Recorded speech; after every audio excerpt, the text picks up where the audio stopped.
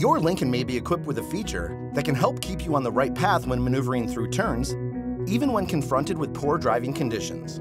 It's called dynamic torque vectoring. Let me tell you about it. Dynamic torque vectoring is a type of all-wheel drive system that has the ability to independently control each rear wheel.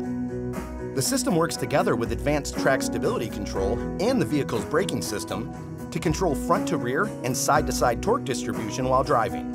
In fact, it monitors multiple vehicle sensors 100 times a second. Plus, it's fully automatic, which means you don't have to do anything for it to work.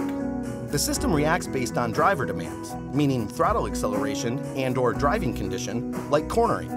In cornering situations, the system diverts more power to the outside rear wheel based on inputs such as steering wheel angle, lateral acceleration, and yaw and speed.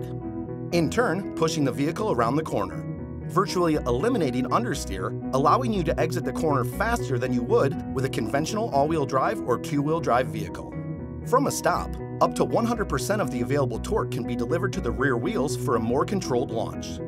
In addition, if one rear wheel is on a slippery surface and the other rear wheel is on a surface with more traction, the system has the ability to send up to 100% of the available torque at the rear axle to an individual rear wheel for increased traction.